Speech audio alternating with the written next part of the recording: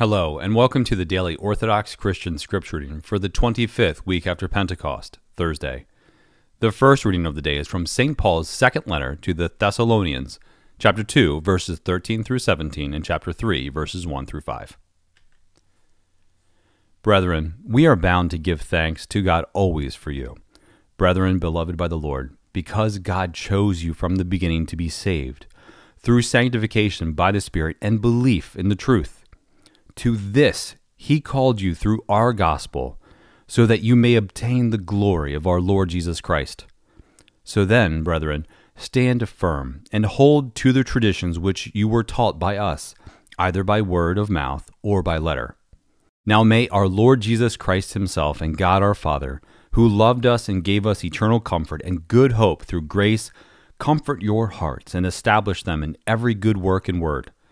Finally, brethren, pray for us, that the word of the Lord may speed on and triumph as it did among you, and that we may be delivered from wicked and evil men. For not all have faith.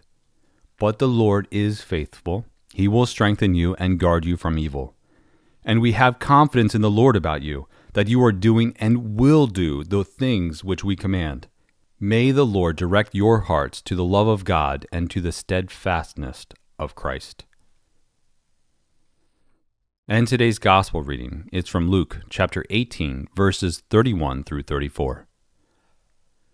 At that time, Jesus, taking his 12 disciples, said to them, Behold, we are going up to Jerusalem, and everything that is written of the Son of Man by the prophets will be accomplished. For he will be delivered to the Gentiles, and will be mocked, and shamefully treated, and spit upon. They will scourge him, and to kill him.